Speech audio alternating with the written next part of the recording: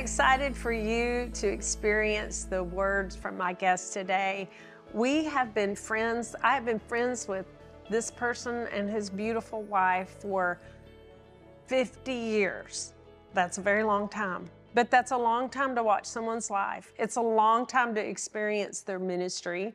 And one thing I would say about him is that I know when I sit down in my chair or if I listen to him on a recording or on YouTube, I know that I'm going to hear something, and in 1 hour, I'm going to have been changed. I'm going to have something corrected. I am going to be more excited about my life with the Lord than I was before. That is how reliable he is as he brings the word. So not to put too much pressure on him, please welcome Dennis Burke. Well, hello, Kelly, and hello, everyone. I'm so glad I'm here with you. Me too. I love you and Vicki so much, and I've watched your life. You know, I, 50 years ago, was a little girl, and that's all I'll say about that. But no, I'm kidding.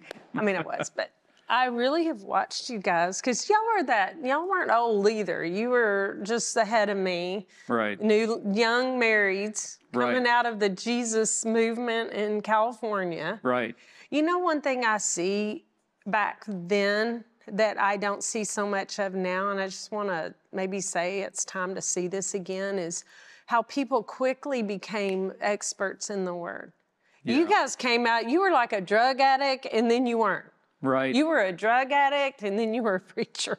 I mean, but now we want people to like be 20 years experience before I listen to you. Mm-hmm. Be 20 years of like in the Word before you have any value to basic Christian society. Right. I mean, do you see that? Yeah, I know exactly what you mean. And, you know, I remember when Vic and I both first gave our lives to the Lord. It was 1971, and it was that Jesus movement time. And we were carrying a lot of baggage, like everybody does, into things. But there were certain things about us and about really what was happening at that time that looking back, you realize were defining aspects of what made things alive and so rich and caused you to excel in things that in looking at the way it's happening for some today, I'm not recognizing quite as much, but it's gaining ground. Mm-hmm. But there were certain aspects, I guess, that I've tried to identify and really meditate on to know what was going on in those earliest young days when you really come into the kingdom knowing nothing, of course. And we came out of the drug scene and came out of all the heavy rock and roll type stuff of the day. And that Jesus movement had been going since the late 60s. But for us, it was 1971. And we realized that there was a defining desire for certain things.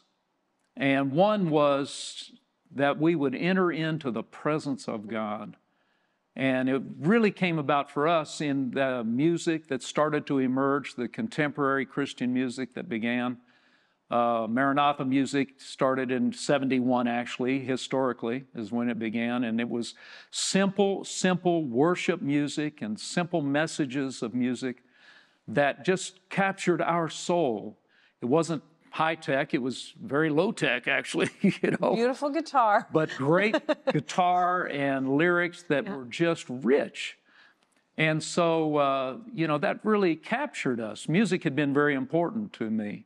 The rock music spoke to me in wrong ways in a lot of cases, of course.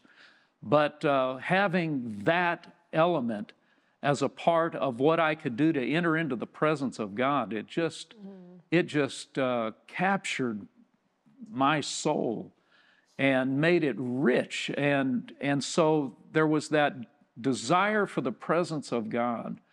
And not just on a weekend basis or a Sunday service or a convention basis, but it was a daily quest and desire that you had. And of course, there were ups and downs as a young Christian, even an old Christian, you know.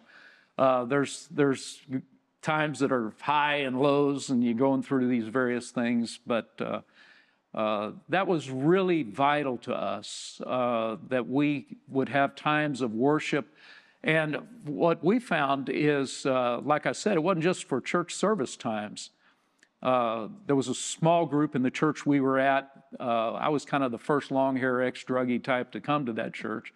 But God was doing something and bringing things about where a number of us had kind of gravitated together and kind of come out of a similar sort of stuff. And that's when I met Vicki, actually, was in that first few months of knowing the Lord at that church. We didn't know each other prior to that. But we would get together on off nights, so to speak, nights that were not church nights or nothing was happening, but we'd find a place or a way to get together and just share, worship, fellowship, and encourage one another and just be around the body of Christ, you know. Well, you just described, and I've lived with the Lord and grown up hearing really such passionate people for the Lord, such people who have dedicated their entire life to do what the Lord asked them to do. And I'm really blessed that in that circle of people who have taught me and walked in front of me, there's no division about, oh, I'm going to go sin, or I'm going to, there really wasn't. Yeah. No, there's just such a wholehearted hunger for the Lord. And I do believe that's one of the defining personal behavior markers that I see in the people that we've come up in. But beyond that, in the last 10 years, there has been a hunger for His presence that has just invaded my soul to the place. And worship was just as much a part. It's like you met music for what it was intended to.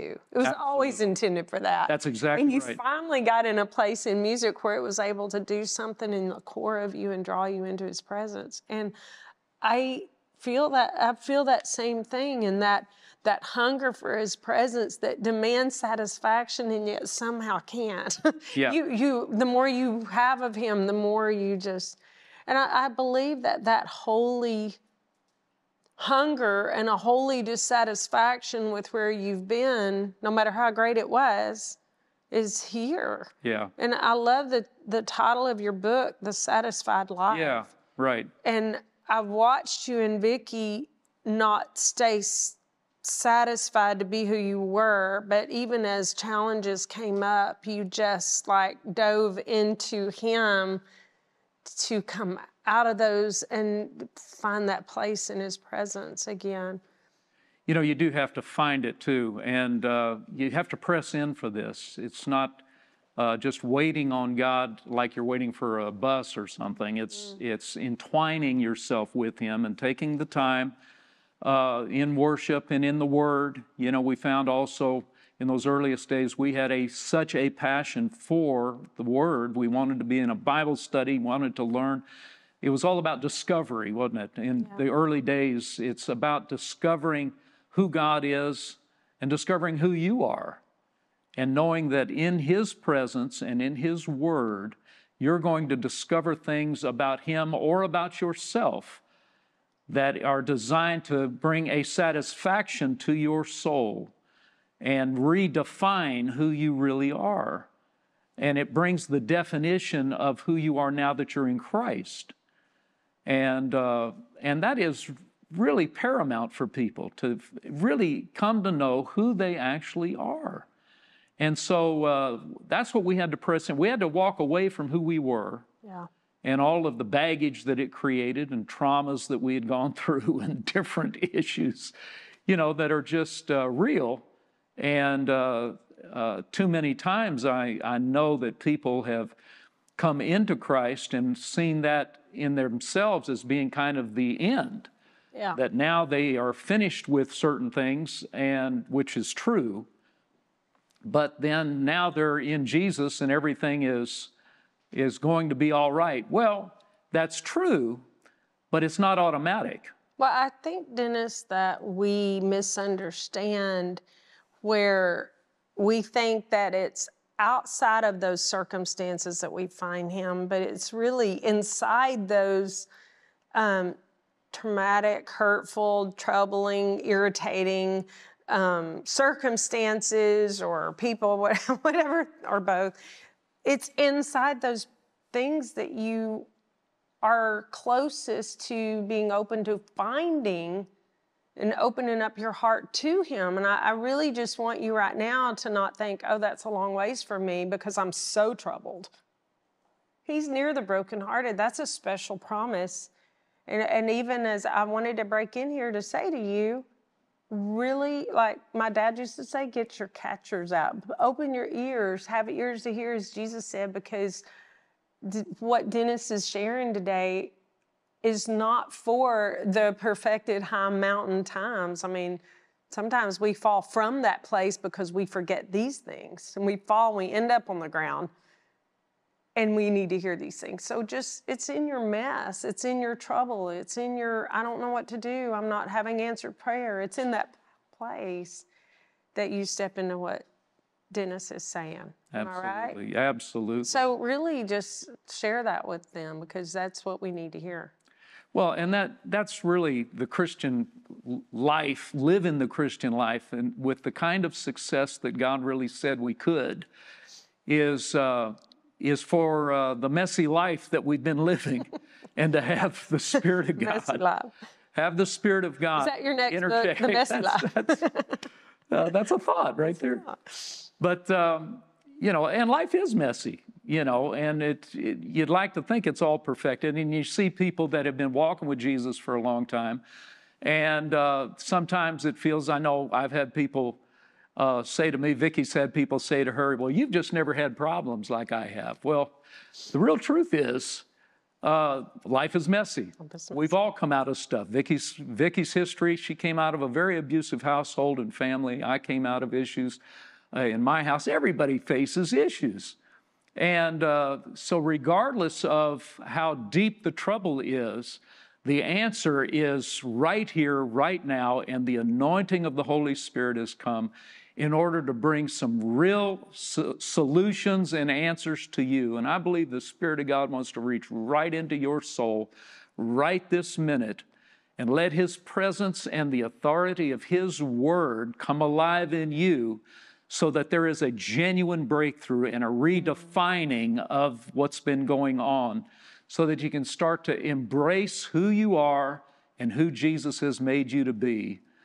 And this is a moment for it. I believe this program is a moment for it. And where you're watching this, these various messages that come are designed to do something permanent to bring victory and help and hope into really tough times. I think for me, in first coming to know the Lord, and in those early days, these things were kind of set in place for us. And God used your family to do this for us in a huge way. God joined us to understand that the authority of God's Word and the covenant that God had given to us through Jesus paid the price for us to not have to pay our own price, that it was all about what Jesus had done. You know, they used to call us Jesus freaks. And part of that, I used to think, was because we kind of looked a little bit odd compared to society in those days. But it really wasn't that. You found they used that term Jesus freak for some that were in the church house, some that were even in the White House. Wasn't the president at that point, but there were some in the White House. And what it was really all about is that Jesus was first place in everything that we were doing. We would carry our Bibles. Many of us would carry our Bibles all the time, any place, or speak the words, quote scriptures. And it wasn't just about quoting scriptures, but man, Scripture had come alive to us. It just came out. And it just came out.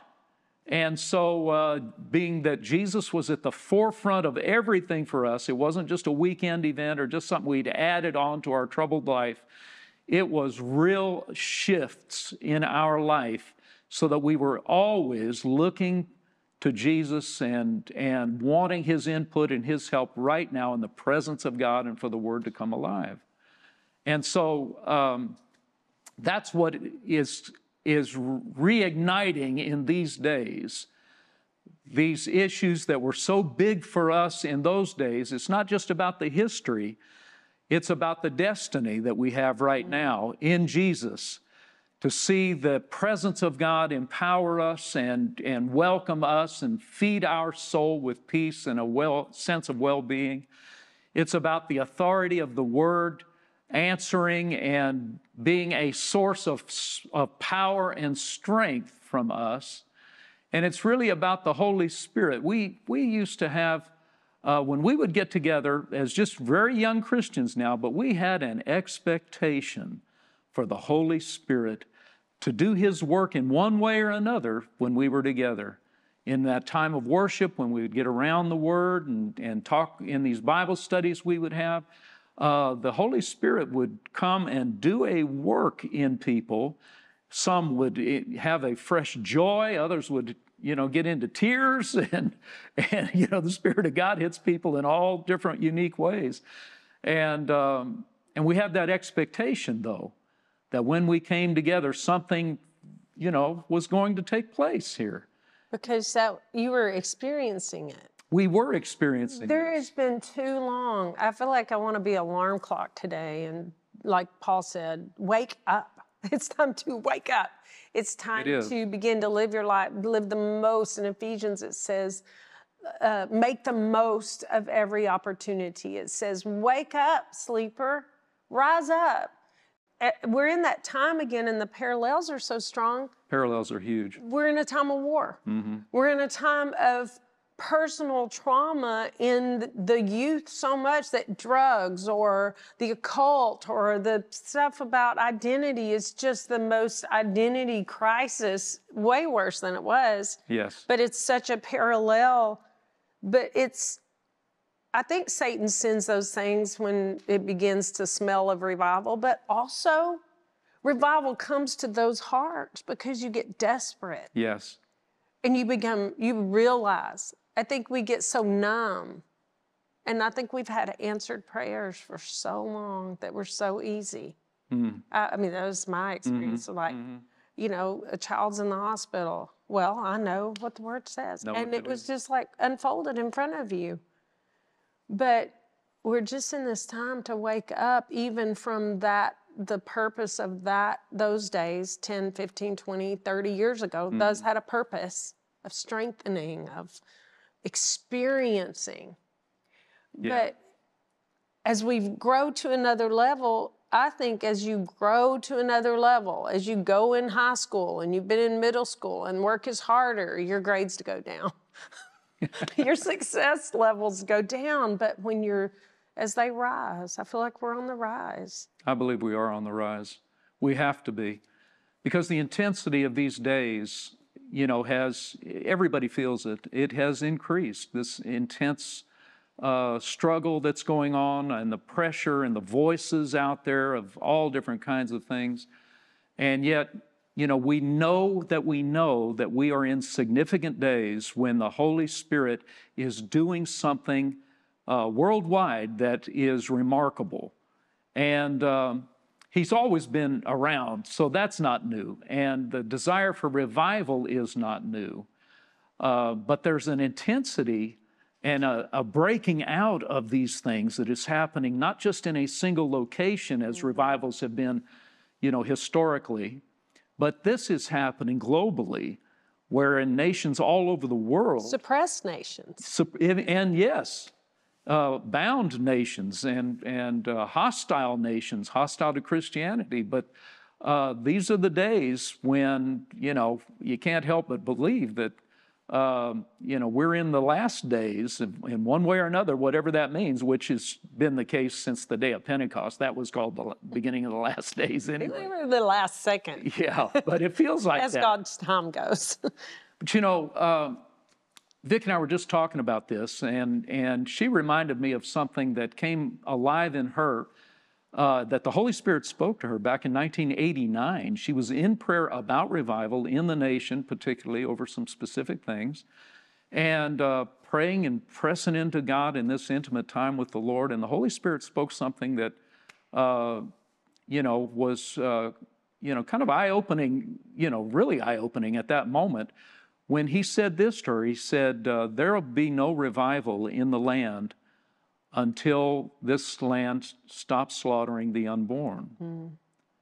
Now, that took the whole thing to a whole different place.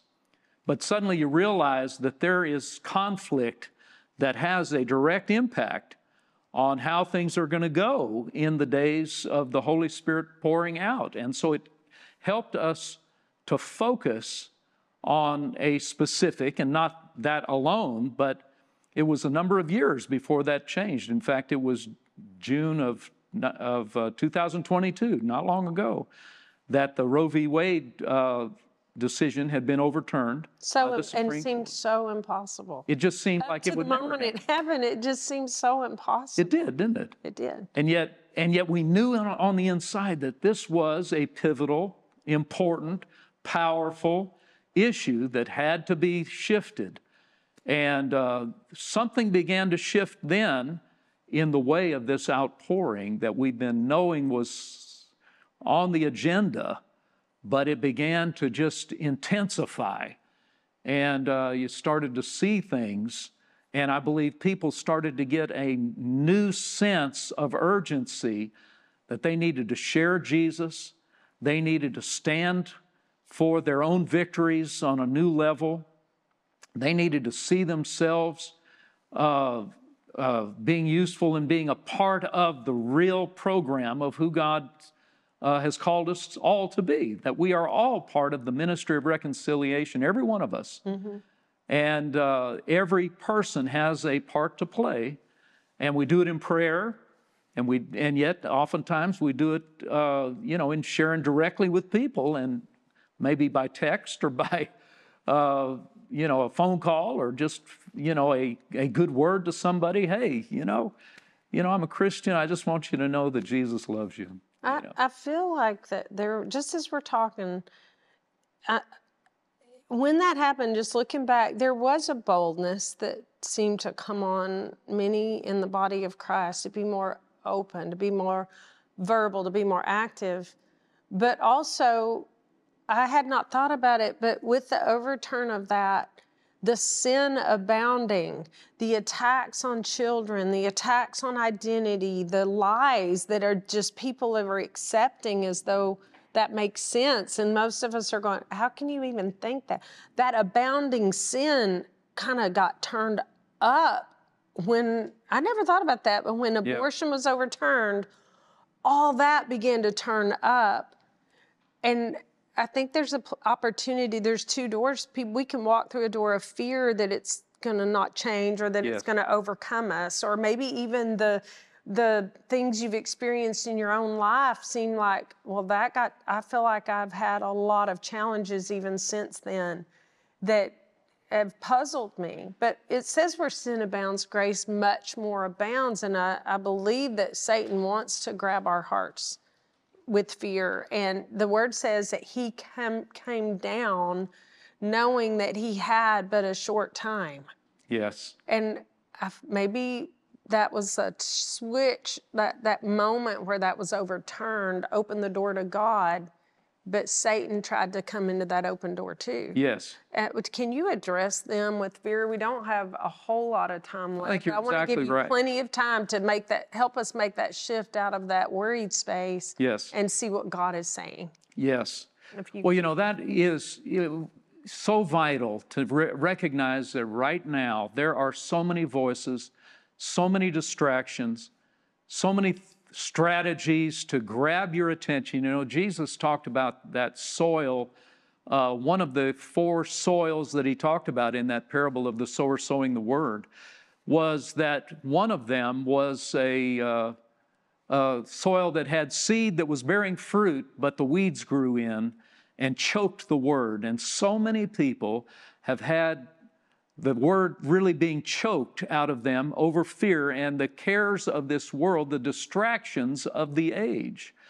And I think that terminology is vital to recognize that, man, we have so many things that are issues that are distracting people and grabbing people's attention and sowing the seeds of fear over these days. And I've got a word for you that you don't have to be afraid, that God has an answer that is overwhelming to the kingdom of darkness, and that the Spirit of God will overwhelm you with the confidence to know that Jesus is Lord. He's not only the answer for you going to heaven, but He's the answer for you dealing with these strategies that Satan's trying to use against you, whatever it is.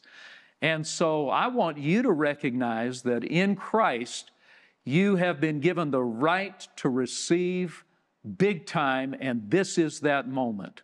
That in the name of Jesus, you have been defined in Christ, in Him, to be made right and righteous in His sight, to know that you belong to God and that there's healing for your body, there's restoration for your family, there's restoration for your own soul, and these are those days. So in the name of Jesus, I release that to you by the authority of His name, that there would be a flood of knowing that sense of well-being and victory that comes from Jesus, that you are one of the Jesus people of this day, and Satan is not going to steal that from you in any way, shape, or form. We refuse to be stolen from.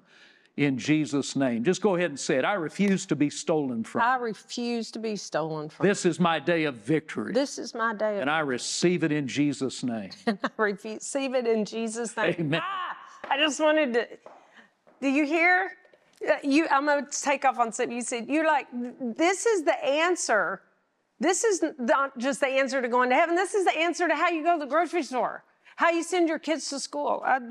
When you were talking, it says secrets for redefining your life.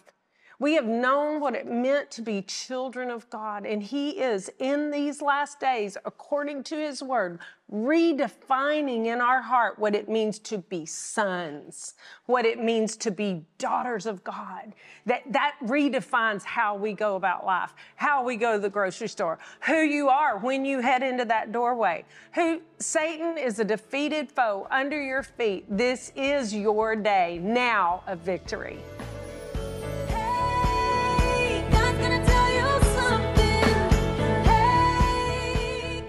I want to invite you to do something that can be really life-changing. I want you to become a partner with this ministry. God has given Kelly a very powerful message and mandate, and it takes people joining with her to do it.